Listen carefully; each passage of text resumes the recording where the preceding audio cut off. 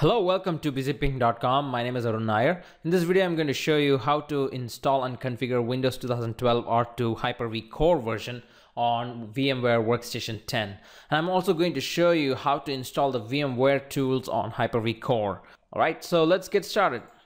So I'm going to create a new virtual machine here. I'm going to select typical, next. I'll install the operating system later, next. And select Microsoft Windows. And if you see here, you will see an option called Hyper-V unsupported. Well, I tried Windows Server 2012 and it works great. It also works for Hyper-V, but the reason why I selected Windows Server 2012 is because the VMware tools fit perfectly for this one. So I selected this. Next.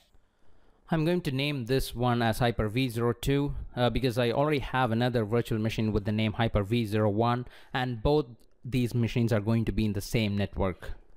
I'm going to make this virtual disk as a single file, and if you see it's 60 GB by default. That's because I have selected Windows Server 2012. Now 15 GB is more than sufficient for a Hyper-V server.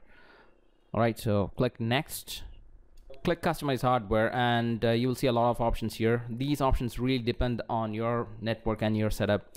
But there are a few things which I want to tell you. If you go to processors, you will see an option called virtualize Intel VTX and virtualize CPU performance counters. You need to select these two options in case if you want to run some virtual machines inside this Hyper-V host, right? And go to network adapter. Again, this is dependent on your setup.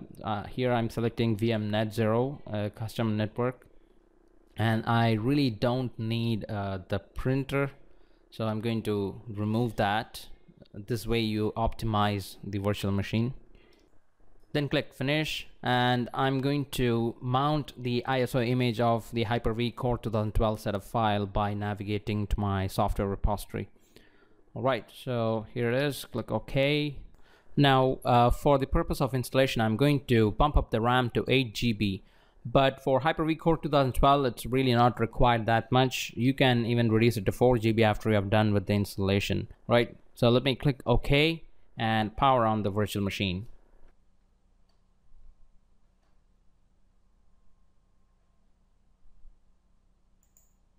I'm going to select next, install now. Then I'll accept the license terms and click next.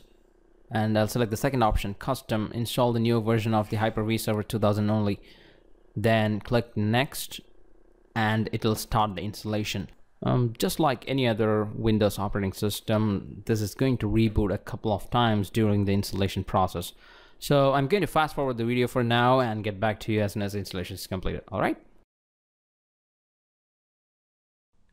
Okay, so this is the first step where we change the administrator password. Actually, we are setting up the administrator password for the first time. So entering the password. Okay, your password has been changed. All right, that is it. The installation is completed and I'm logged in successfully. Now don't freak out. This is how it looks like in a core version. It really doesn't have any of the usual desktop, taskbar, and other GUIs that you see with the other Windows operating system traditionally. And that is why it's called a core version, okay? In the next set of videos, I'm going to show you how to install VMware tools and how to change the IP address and other TCP/IP settings on this Hyper-V core version, and also show you how to rename the computer and join the computer to the domain. All right, so keep watching.